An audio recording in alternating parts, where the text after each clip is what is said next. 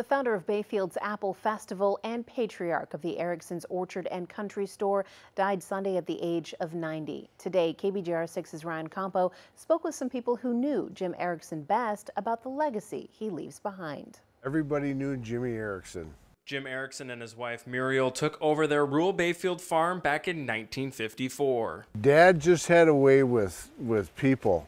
From the Iron Range to southern Wisconsin to wherever, you can mention Erickson Orchard and Jimmy Erickson and they'll say, "I've been there and I know your dad." The founder of Bayfield's Apple Fest that brings upwards of 60,000 people to the area every year passed away Sunday at the age of 90. One of the things my dad always taught me, he says, if you're happy with what you do, it's not work.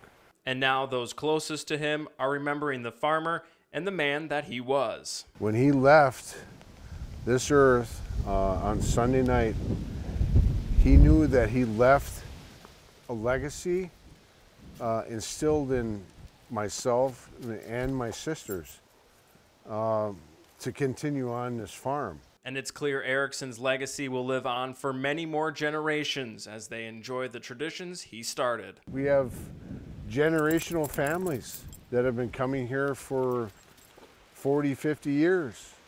And now their kids are bringing their kids. And it's all because of the love and energy Erickson had when it came to his work and community. He was just such a great promoter of all things Bayfield and especially apples. So something that you're so passionate about is really important to continue on and keep promoting, and that's exactly what Jim did. A passion and drive he's clearly passed on to his kids. It's not about the money, it's not about anything else, but it's about our legacy that we leave for the next generation, and that they'll want to do the same thing that we did.